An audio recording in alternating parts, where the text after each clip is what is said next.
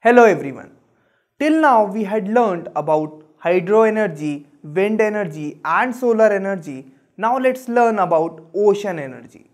The energies from the ocean can be categorized in three forms. First is the tidal energy, then is the wave energy and third is the ocean thermal energy. Now let's learn first about tidal energy.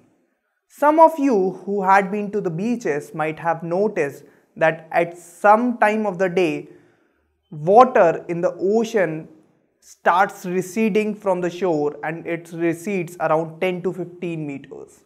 Then after some time, again the ocean water level rises.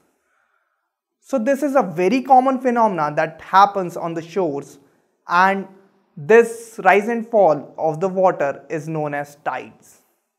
So tides are basically caused by the gravitational pull of sun, moon and the rotation of the earth. So their combined effect cause the tides. Now when the pull is strong, there is high tide, and when the pull is weak, there is low tide.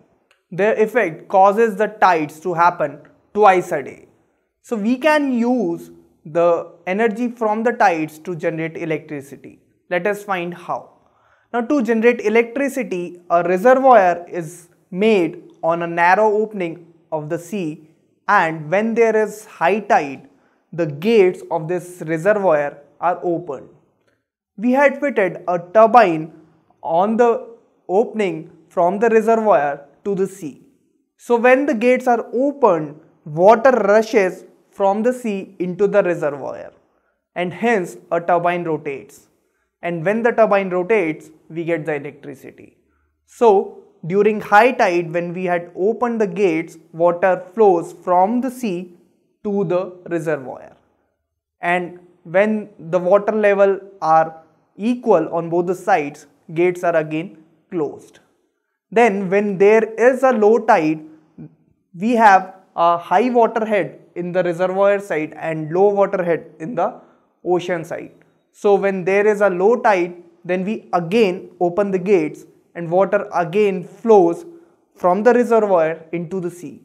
So we get one more rotation of the turbine, and hence we get again electricity. So we can see that in one tidal phenomena we are getting electricity for 2 times.